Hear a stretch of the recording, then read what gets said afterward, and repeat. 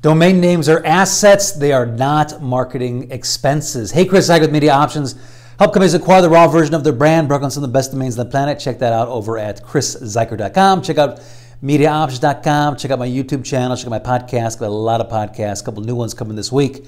Anyways, I say this a lot, like domain names are assets, okay? They're not marketing expenses. They can be resold again in the future if your business plans change. And they have a profound impact on your company's, just the foundation of your company, okay? I call that the 7 dimensions. It's global positioning, it's industry positioning, it's marketing, it's branding, it's SEO, it is email security and the ability to scale. Hopefully that is 7. But it was interesting because we're taping a show, the Off the Market Forever on Domain Sherpa. It's a new show we have once a month with James Isles. Check it out. Awesome. James is awesome. He has just a lot of great articles and analysis into domain names, into the domain world, domains that have sold, and statistics on unicorns, all kinds of good stuff. You can also check out his blogs on the Media Options on our website, on the blog section, and at jamesnames.com.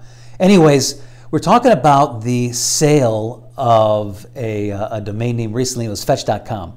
And this domain name was originally with a company that was doing fetch delivery in San Antonio. It was like a local, I think they had like maybe 3 suburbs or 4 suburbs, but it looked to be like primarily San Antonio. Hopefully I got that right.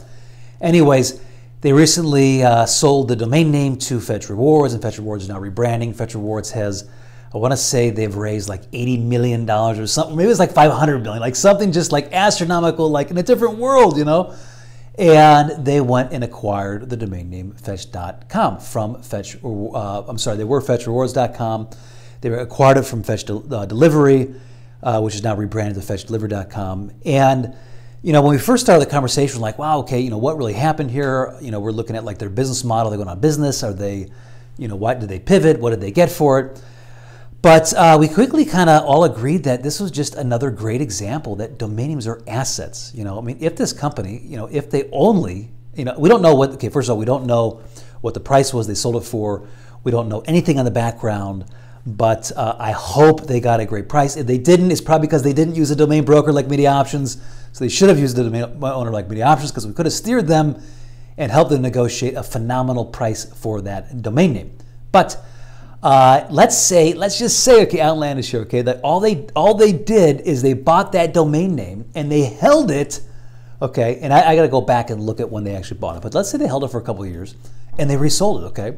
Let's say they just did it in like as a domain investor. They probably made a significant amount of money out of that sale of that domain name, okay. I know what domain names go for, okay. I know the back end, because 98% of our domain names, you will never hear about the sales price. You won't even hear about them in general because we just don't share, right? It's not my place to share the sale of a domain name. It's the people, it's the company that's buying it. That's my philosophy. And it's simply because like it's just a strategic advantage, right? They should be able to announce that sale on their terms because it's, you know, I mean, why should I announce it, right? I mean, what if it's a strategic thing and they want to keep it from their competition? They have a big marketing play and a rebrand that's coming up. They want to announce that to the marketplace. And one big, you know, marketing effort for me to say, hey, I sold this domain name, it just wouldn't be right. You know, it wouldn't be right. So we don't know anything about this, but if you think about it from this standpoint, like from a domain investing standpoint, okay, they bought it, another company came in, raised $600 million or $580 million or 80, I forget, it was in the $500 million range. Wow, you know, what a great investment, right? Now, hopefully they got some capital to expand their business. Maybe they're looking at rebrand, who knows? You know, maybe they'll find another amazing domain name for a great price, right? But it just shows you the power of domain names, and domain names are assets. They're not marketing expenses, okay? You think, you know, direct response marketing, you're putting money in, and if your headlines are wrong, if your sub-headlines are wrong, you got a link wrong, if you send traffic to a competitor, right, you don't get that back, it's done. Like you spent that money, it's done. That's not with a domain name. A domain name keeps producing for you years and years and years and years, okay? It creates an effortless path for your brand. It's an asset. Domain names are assets. Anyways, if you're looking to acquire a domain name, if you're looking to sell a domain name, in this case, man, you should have reached out to us. Could have got you a better price maybe.